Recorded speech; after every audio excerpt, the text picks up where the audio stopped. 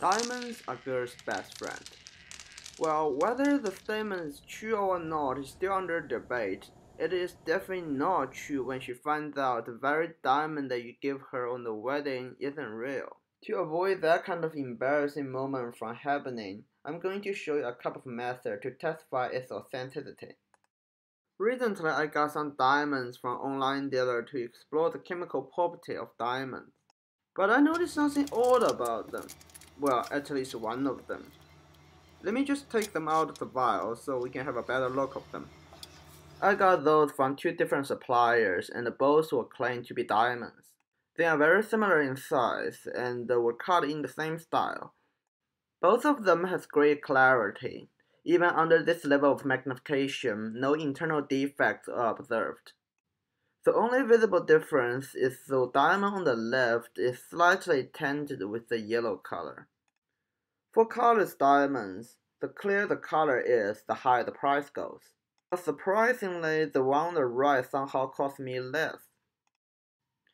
Just for the sake of convenience, I'm gonna label the colorless one as diamond A and the tinted one as diamond B. Diamond has a high reflective index value compared to many other transparent materials. When light passes through a media at a certain angle, it will be bent to a degree depending on its reflective index. Okay, actually there is a way easier approach to this, rather than having such a sophisticated setup. I simply draw a line on a piece of white paper and put a diamond on top of it. Due to diamond's high reflective property, it makes it much harder to observe the black line underneath as the light is highly scattered.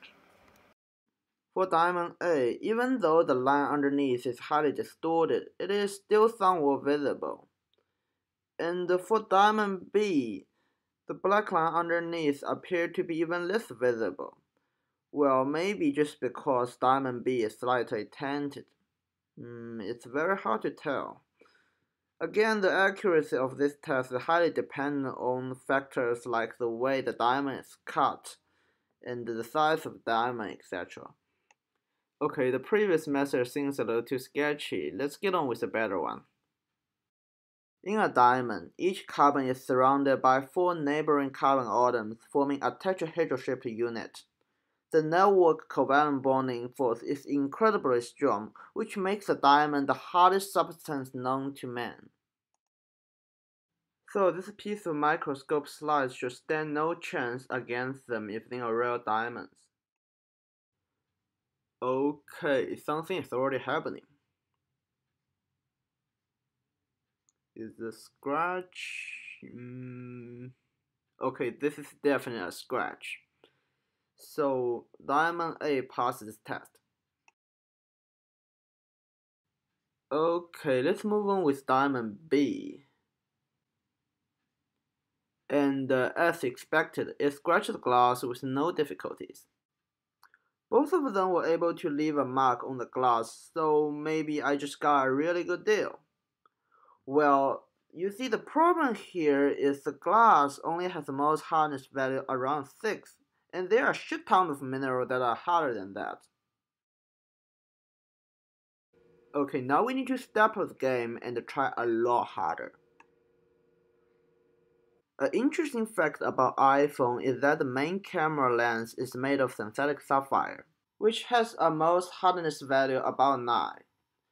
This makes it a very good test reference to identify fake diamonds.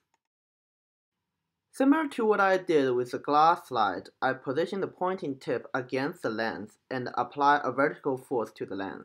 By using a pair of tweezers, a horizontal force is applied to move the diamond against the surface of the lens. And let's see how diamond A went on this test. And sadly, there is nothing. No scratch, no marks. It is a bust. I'm disappointed, but not really surprised. The moral of the story is, you only get what you paid for. Okay, let's move on to Diamond B, see if we can get some positive result out of this one. Hope it works, cause I don't want to shop for another diamond.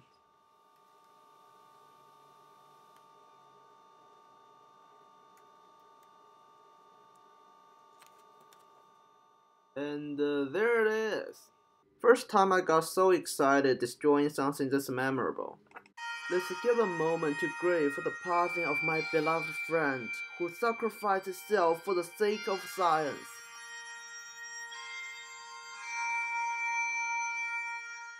Okay, back on the topic. This result highly suggests that the diamond B is real. Please be aware that this test itself is not perfect either. There are a few minerals out there that are even harder than sapphire. A particular example of this is silicon carbide, which has a hardness value of 9.5.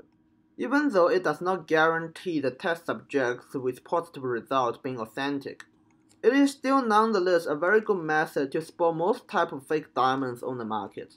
Every substance has its specific density. The density of diamond is around 3.5 to 3.53 grams per cubic centimeter. Depending on the amount of impurity, it may vary a little. The reading on the scale for diamond B is 0.018 grams. Just out of curiosity, I put a fake diamond on the scale and see how much it weighs. And as expected, the fake ones weigh a lot more for the same size. The density of a substance equal to the mass of the substance divided by its volume. Since the shape of a diamond is not exactly regular, so it can be pretty difficult to determine its volume by pure mathematics. However, there is an easy fix. By using this improvised apparatus, we can determine the volume of the diamond quite easily.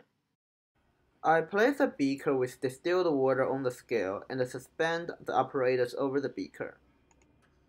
The amount of water in the beaker is not critical, but it should be enough to submerge the end of the combustion spoon. Then I tilt the scale to 0. I then place the diamond onto the combustion spoon and the scale shows a reading of 0.05 grams.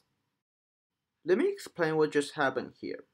The diamond was placed on the combustion spoon, it caused water level to rise.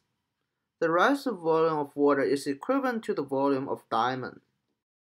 The volume on the scale shows the water mass corresponding to the volume of water that rised. Since the density of water is 1 gram per cubic centimeter, the density of diamond B can be easily calculated by the step I showed above. The result is very close to the actual data. The small difference there is likely due to that my scale are not quite reach the level of accuracy needed for this delicate test. Anyway, at this point we can pretty much conclude that we have a real diamond that we can mess around with. As you will see in my next video where I put the diamond into various acids to test for its chemical resistance. If you don't want to miss out on that video, click the subscribe button below if you haven't already. A big thank you goes to all my supporters on Patreon. Everyone support me on Patreon get to see my video 24 hours before I release to YouTube. If you are feeling generous, please do consider visiting my Patreon page. Your help will make a big difference.